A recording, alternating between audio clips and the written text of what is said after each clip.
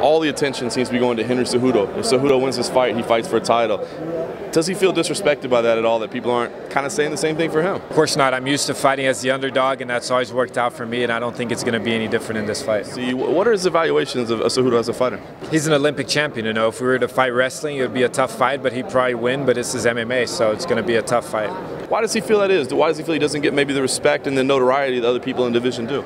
Maybe people don't remember, but I was #1 in the division at one time, and that's what I need to do is to get back to that point, and that's what I'm trying to do right now. Does he feel like it's better to show his well-rounded skills or really just capitalize on how amazing his jiu-jitsu is?